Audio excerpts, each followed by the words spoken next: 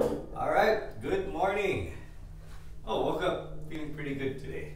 All right, another day, another lesson. So today, I just want to go over two new chords, which would be D minor and E minor. Okay, and I also want to talk about just the basics, everything we've learned so far. I think we've kind of covered quite a bit. So I just kind of want to wrap things up and make sure we're on the same page so we can move forward together. And I also want to talk about why the basics are important and why I stress this so much. I actually, to be honest, when I first started teaching, I would teach a little bit of the basics, but I was more into trying to get my students to just play songs quickly. Because when I first started, I had this, I was young, I was 17 years old when I started teaching. And, I kind of thought that if my students could play a song, a fancy song or play something really fast, that would reflect back on me and make me look like I'm such a great teacher. But after years of teaching, I kind of realized that in the long run, it was probably one of the worst things I could have done. And I'll get into that later. But for now, let's do what we gotta do. All right.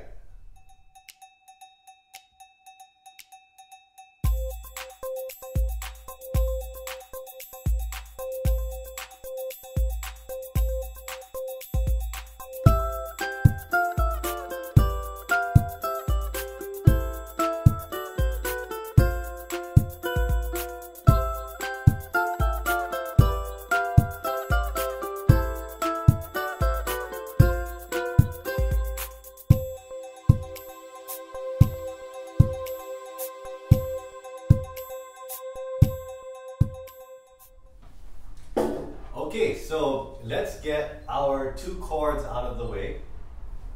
So D minor is just like the F chord, if you remember the F chord, but I need to add my finger right underneath there. So what I normally do is bend my middle finger, bend finger number 2, and I hold down 2 strings. Like this. Okay, this is D minor. Okay. Some of you, if you have a really hard time bending your middle finger like this, you can add finger number 3 underneath. Okay, so either way, I hold it like this. I feel like if you can do it this way, you should, because then you have an extra finger if you need it. Okay, so D minor, okay, either way. And finally, E minor. Okay, a lot of people remember E minor because it looks like stairs. Okay, finger number 1 goes here, finger number 2, and finger number 3. E minor. Okay, so we got D minor and E minor. Okay, and same exercise. So far, this is the chords we should know. C, D minor, E minor, F, G, and A minor. Okay, and mix it up. See if you can do this exercise. A minor, G, F, C, D minor, E minor, F, G, A minor, C, D minor, E minor, G, C, F, D minor, F, E minor, G, and D minor.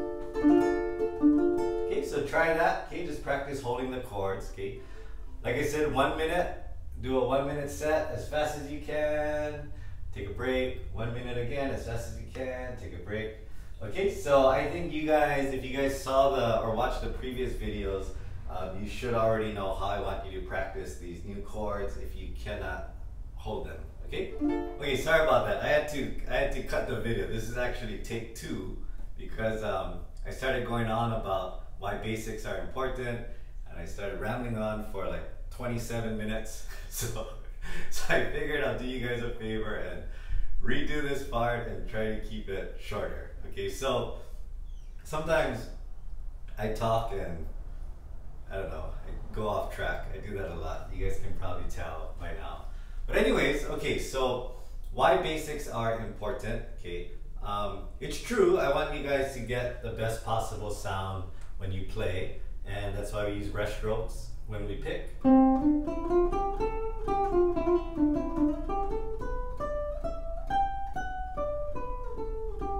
Okay, when we strum, we use the back of our finger so that our finger goes through the string smoothly.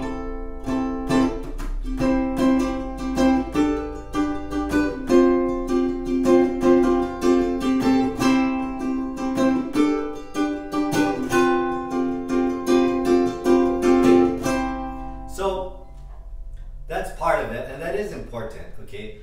The other part that I think is really, really important is, I want all of my students to kind of, at least a little, understand what they're doing, okay? Not just me telling you to put your finger here, do this, down, down, up, down, change to here. And the reason is, I used to do that, okay? So I'll go back to my story. When I was 17 years old, I just started teaching, and I don't know if I was just young or inexperienced or both, but I thought, if my songs, if my students could just play songs, like fancy songs, then it would just make me look like a good teacher. And that was it. So students came in. I spent very, very little time on basics, but a lot of times I would just tell them, okay, right hand, practice this. Down, down, down, down, down, down, down, down, down. And we practice that. And then they, faster. Down, down, down, down, down. Okay, faster. And and it was fun for the kids too, right? Everybody likes, oh, faster, faster. And then I teach, okay, left hand, space number 10. So 10, 8, 7, 6, 7, 7, and just try to get them to do this.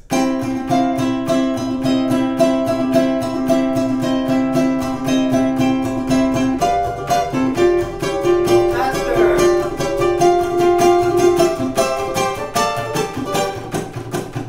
Okay, so we go through these lessons, these weekly lessons, and all I cared about was I want them to play this song, because later when they play it in front of people, people will be impressed, and then they're gonna say, oh, who's your teacher? And they say, Bruce Shimabukuro, and I don't know, that was my thinking back then. Okay, so every week we just work on the song, faster, faster, change here, change there, okay, don't forget this part. And 2 or 3 months, they could play the whole song, and it would get better and better and better. And they had no clue what they were doing, though. They had no idea what chords they were playing. They just, wherever I told them to put their fingers, they just did it, okay?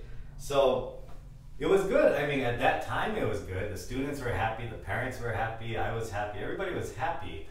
But what I realized later is, I feel like I kind of gave these students, I don't want to say false hope, but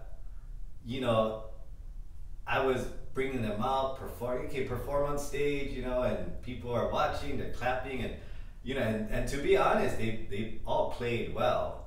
But as they started, in their head learning more songs, and in their head they're getting better and better and better. There's the next step. The next step, eventually maybe they want to record a CD, and this is like, years later, but maybe they want to record a CD, or they want to put on a concert, like a 1-hour show or something. When you get to that level, you're gonna have to come up with your own arrangements, or possibly compose your own material, right? You can't just do a concert and play all the songs that Jake plays, or and I used to do that. So when I was younger, Jake would learn a song. I'd say, oh, I like this song, so you teach it to me, and I could play it. And I don't know, I just play all his songs, okay? And to be honest, back then we didn't have YouTube, so not everybody heard Jake play this song before, So so I got some credit sometimes too, where they've never heard this song or this arrangement before, until that time I played it. So they just assumed, like, wow, this kid, he plays that song, but actually it was Jake's song, right? So later I would try to, when I did get into recording, or I wanted to record an album, just a mini album, 2 or 3 songs. I didn't have a song I could record. So I had to get into arranging or writing my own songs. And to be honest, I didn't know how. Okay, so it was then when I had to make a decision. Either I go back to the basics, learn what I'm doing so that I can arrange my own music, compose my own songs. And luckily I had Jake there because, you know, Jake was never, he wanted me to always practice and play with him. So he was never like, no, I'm not gonna show you this song, or, you know, he always taught me whatever. So, and he's been through everything I've been through, you know, so he would help me understand, you know, what I'm playing, the chords, why this works, what I'm doing. And eventually I could learn to arrange my own music. I could write my own songs, which led to me creating, recording my own album, touring, you know, things like that. But without that knowledge, I wouldn't be able to have done all those things. So the key was, for me, is me deciding to, okay, you know what, I really don't know what I'm doing, so I'm stuck at this level, and the only way I can pass this level is if I go back to the very, very basics. And it's really hard. I mean, it's hard on your pride to have to, you know, okay, wait, what? C, D, E, F. Okay, so let's practice Twinkle Twinkle. C, C, G, G, A, G, F, F, E, E, D, D, C. Okay, so it's really hard to go back. And to be honest, in my experience, so now it's been a little over 20 plus years of teaching, I'd say 80% will decide to just stop and just quit, and they won't play. So that's why I really try to push the basics as much as possible. I want you guys to understand the chords we're playing, the notes we're playing, you know, and later when you have the knowledge, everything will kind of make sense to you. So when I go into a new song, if I say like, okay, let's learn this song today, you know, I could write out the chords, write out the notes, everything will just make sense, okay? And I try my best to avoid, you know, okay, watch my fingers, I'm gonna put my finger here and here, okay, now I'm gonna pick from the E string up, and I'm gonna do this, pick, pick, okay, now I'm gonna pick the bottom string, now I'm gonna put my finger here, and back, and if you put it together, it sounds like this.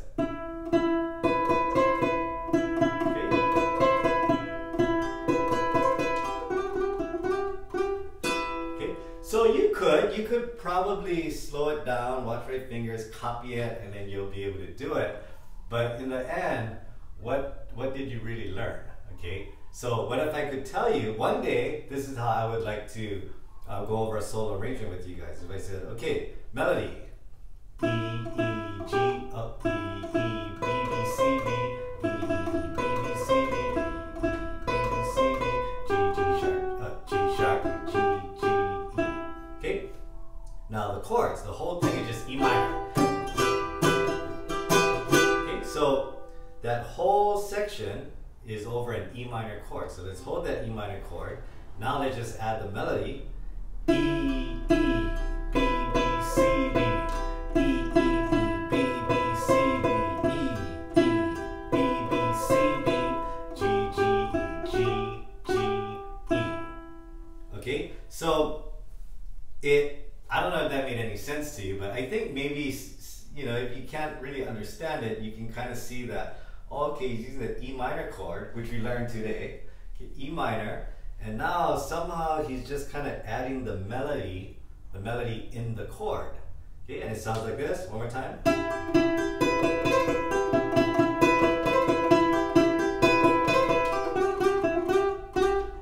Okay, if I go to the next part.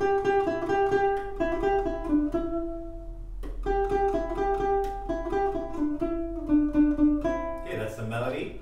What's the chord? E minor again, the whole part. The whole section right there is over E minor, okay? I'm gonna go back to my E minor chord and I'm gonna play.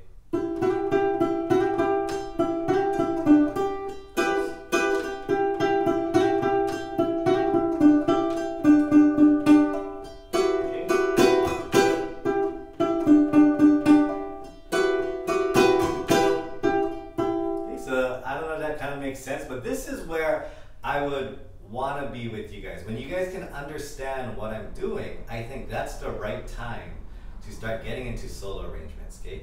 And we have to pass the part where I say, okay, we're going C chord. And you go, oh, wait, okay, where's the C chord? C. Okay, so if we go to the next section, the strumming, C, da, da, da, da, da, da, G, C, da, da, da, da, D, da, da, da, da, E minor, da, da, da, da, da, G, C, da, da, da, da, da, D, da, da, B7, da, da, da, da, E minor, da, da, da, da, C, da, da, da, D. So we didn't learn the D chord, but we learned all the other chords. C, da, da, da, D, E minor, G. Okay, so now you got the chords. Melody.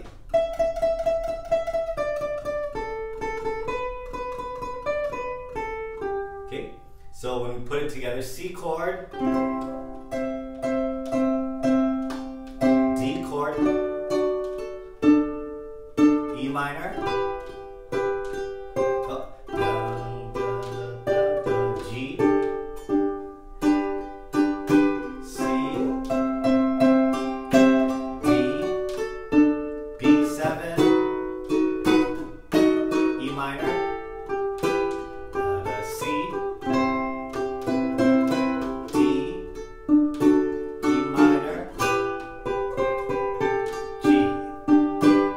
so even if you can't play it yet, you can kind of see I'm holding the chord and I'm just kind of adding the melody notes in there. Okay, so it sounds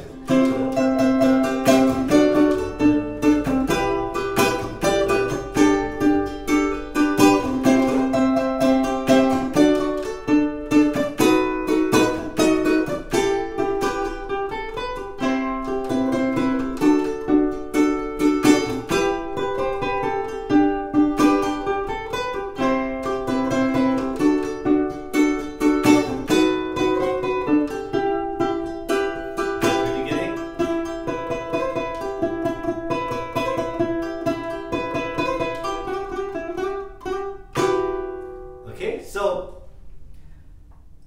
because I know what I'm doing, I could arrange this tune, okay? And it's my own original arrangement. And if I wanted to, I could record this song if I wanted to. Another arrangement I did was the Bruno Mars song, Marry You. Okay, so the beginning. So C chord. D minor, we learned D minor, F, back to C. Okay. Then the melody, so if I have the C chord and I add the melody, D minor, F, back to C, one more time.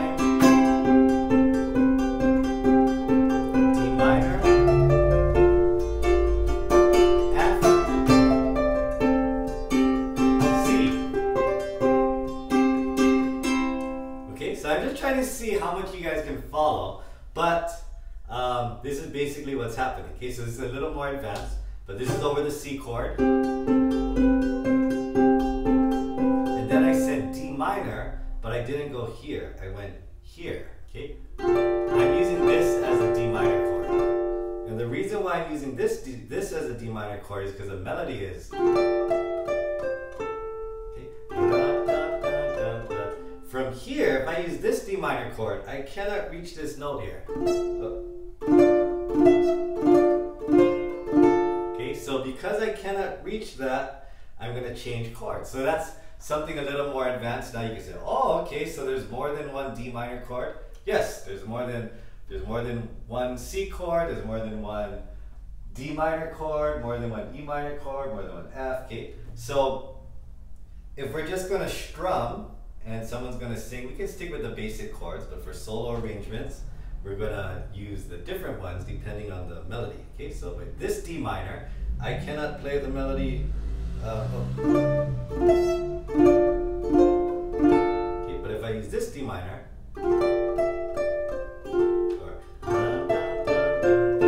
okay, so you see how that works? you don't have to remember this, but I just want you to say, ah, I see, okay, and that, now we're kind of learning something, you're kind of understanding something. Of course, if this is what I really wanted to teach, I would go into more detail. But this is the important part to me as a teacher, because when you understand things, you'll remember them forever. Okay, if you don't understand stuff, it's easy to forget. Okay, so just try to keep that in mind. So the basics are really important, and I'm hoping that one day, as as you guys learn a little bit more and you guys understand a little bit more, we'd be able to communicate and do more difficult things together. Okay, and I never want to try to skip the basics and be like, okay, just put your finger here on space number 5, okay, the bottom 3 strings, and just go, and then space number 7, back to take it off, and then space number 8 on the E string, and then take it off and stop, so okay, so I don't want to do that, because you can do that on your own. I mean, there's so many videos on YouTube where you could just read the tablature or follow the fingers. And I'm not against it. I think if that's what interests you and that's what motivates you to practice, you should do that. But as you're doing that, once in a while, come back and just try to learn and catch up to, maybe your technique is here, but your knowledge might be here. So, keep practicing, working on new songs, but hopefully this channel can kind of bring up your knowledge and basics too, so they kind of meet. All right, so basics are very, very important, okay? Not just technique-wise, but knowledge-wise too. And I'm hoping that for some of you who have been, watching the different episodes, maybe you might be watching one and be like, this doesn't interest you, skip. Go to the next one and you go, oh, okay, wait, so what is he doing there? You want to learn a little bit. And then you're not interested in the next part, so skip. Okay, I'm hoping that after today's episode, you might kind of go back. And if there's anything that you didn't understand, just go back and try to understand it. Because when I do these lessons or these episodes, I'm assuming that you guys know everything that I taught in the previous episodes. Okay, so if you're lost there, don't move on. Okay, so I think I'm gonna wrap it up before I start going on for another 15 minutes or so. But basics are very important. If you guys have any questions, please let me know. And thank you again if you subscribe, because I think we're getting pretty close to 100 subscribers. And I don't know, I feel like I'm not doing this for nothing now. It started because I just wanted to have something to do when I wake up in the morning. But actually it is kind of nice to know that people are listening and watching and kind of interested. But no one has asked a question yet, so be the first to ask a question, and I promise you, you will be the first to get an answer. Okay? Anyways, have a great day. Work on the basics, and I'll see you guys all tomorrow.